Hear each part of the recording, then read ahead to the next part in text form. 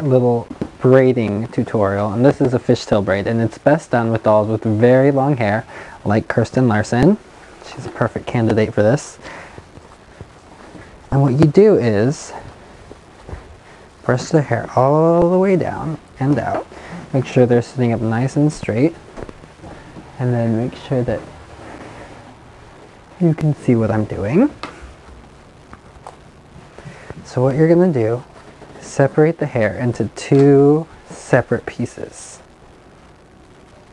And then from the very bottom and underneath right here, you're just going to take a very small little strand from one side and then from the other.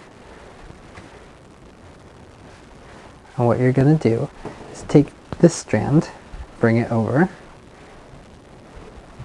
bring it to this side, keeping the 2 pieces separate with your fingers. And then you'll take from this side that little piece of hair and you'll bring it over.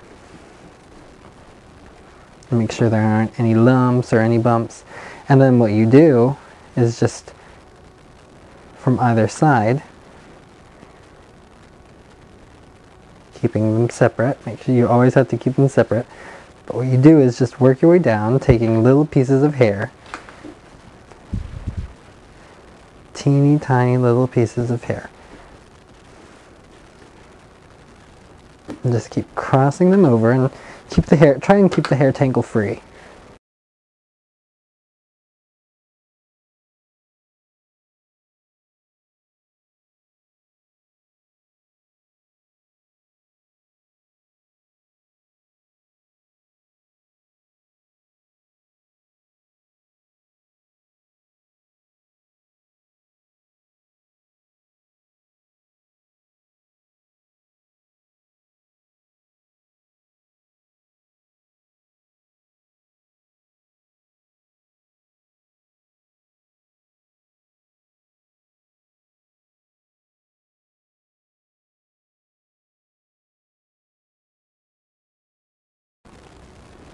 As you get to the bottom, go ahead and secure it, but it's a very different look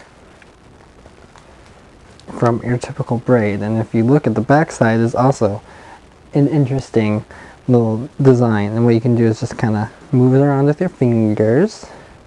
But that is a fishtail, and it's a very different kind of braid than your traditional braid. Even though it looks like the traditional braid, in real life you can tell it's very different. So anyways, here are some tutorials, here are some ideas, and I hope you got some ideas on how to do your doll's hair. And I hope you learned a little something too. So anyways, thanks, and I hope you try it.